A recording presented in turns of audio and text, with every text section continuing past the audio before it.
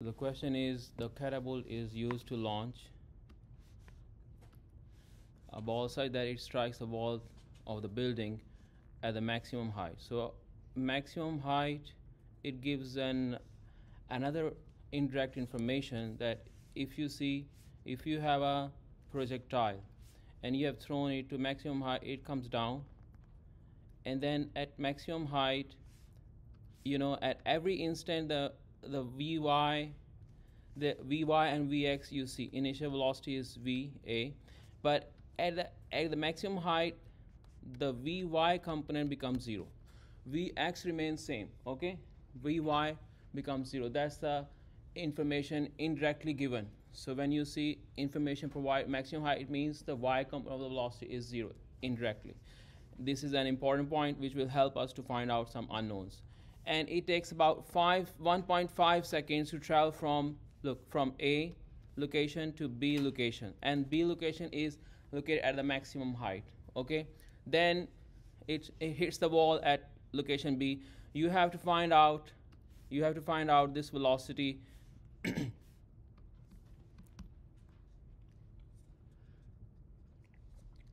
Va, okay? And you have to also find out the angle of release or the initial projectile angle, and you have to also find out the height from this level. So let's do this. I would say this information is provided, the x distance or the range of the projectile is provided, and I have told you many times that for the range, the formula, you should start from the distance formula. Do you remember? X equal to x, in this case it is starting point is a, so xa Va x times t, and acceleration half a t square, this goes to 0 since we know that the velocity at any location, this is constant. So I'm just reviewing your old lectures so that you should know why is this formula like this. So xb is given. Can you tell me in the diagram, can you tell me what is xb? 18 feet. So it is in 18 feet, and this is not the SI system, this is the FPS system or USCS system. XA is to be considered to be 0. This is the origin. It can be moved down, but let's assume for this case we can take this A as an origin, and VA cosine theta times T. T over here is given. If you closely look, it is given, and this is an important equation. We have two unknowns, okay? So we need another equation to find out the second unknown. So let's find out the second unknown. So I would look for this final velocity. If you see the formula for the final velocity in the y direction, if you remember, final velocity equals to initial velocity minus gt, assuming the positive is upward, therefore I put the negative sign, which means the gravity is going down. Gravity is towards the center of Earth. So that's why I used negative sign for finding the final velocity. This is another equation which will help me to find out two unknowns, which are Va and theta. So let's use this equation. What is on the left hand side? What do you remember? It is maximum height. So what should I write down on the left hand side? 0. Agreed?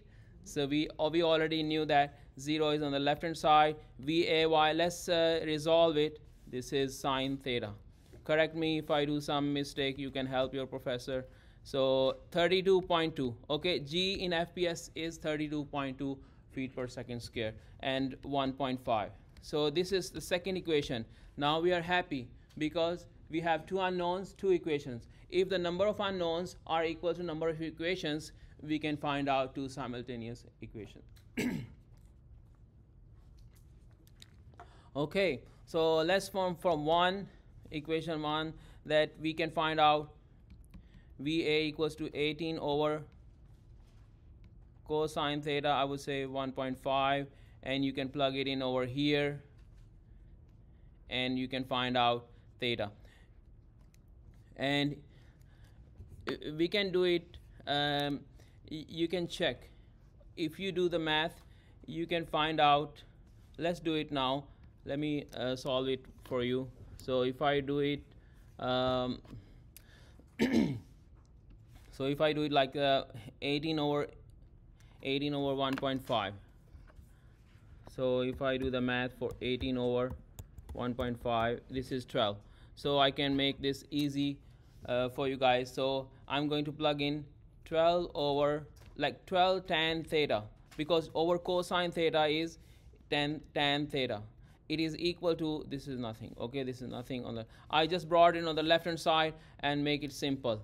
So 32.2, let's do it, 32.2 times 1.5.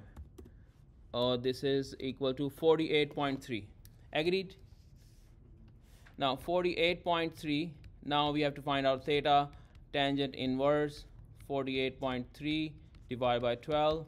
So let's do the math for this one.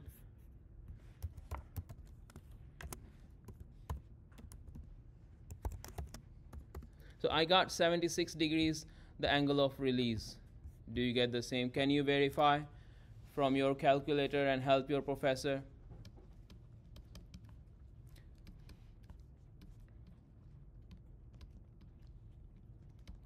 And on the other hand, if I do the math for VA, 12 divided by cosine 76, it is 49.6. The initial velocity comes out to be,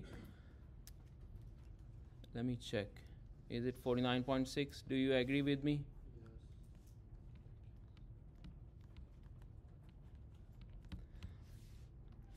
So now we have found both the angle, which is 76 degree, and we have found the velocity. Now let's find out what is the height. So if I use the distance formula, you can use two equations. I'll let you know later on. Let's use the distance equation, YB, assuming this is my origin. So if I take this origin, so let's assume this is a new height, because in the question it says that the maximum height starts from the floor. Let's assume h1, which is the origin. You can do it other way around, but let's do this way. So what is YB? So YB equals to YA plus VAY t minus half GT square. Now you will help me, YB equals to H1.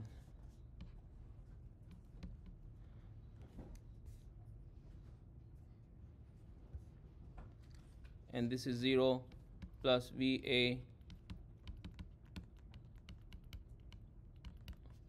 this is 1/2. So if you do the math here, you can help your professor, but let's do it together. 49.6 0.6 is the velocity times sine 76 times 1.5 times 1.5 minus 32.2 divided by 2 times 1.5 square. So that is equal to 35.96. And you remember it is the origin, but there is a floor height. So 3.5, the catapult is about 3.5 feet above the floor. So you have to add for finding the h. So let me do the math here. So h equals to h1 plus the height of catapult is 3.5 feet. So can you add 3.5 feet? What do you guys get for that one? 36. It's about 39.7. So this is your solution. You can also find out the same. Although we have finished the question, I want to show you another method to find out the height of the projectile with a different equation. So you remember there was an equation, v final velocity square, initial velocity square minus 2g delta s. So if I plug in for y direction, you have to always take the y component. If you do this equation to apply for y direction, you have to use for y component. So VB y square VA y square 2g h minus 0, the maximum height. So let's do this way. So what is VA? This is 0 because the y velocity at maximum height becomes 0. I mentioned earlier. So 76 sine 70. Why am I saying? This is what 49.6. So I will write down 49.6 times 76 whole square minus 2, 32.2 times h. So if you find h from here, you should get 39.7. I will leave it to you for homework, or you can do it now.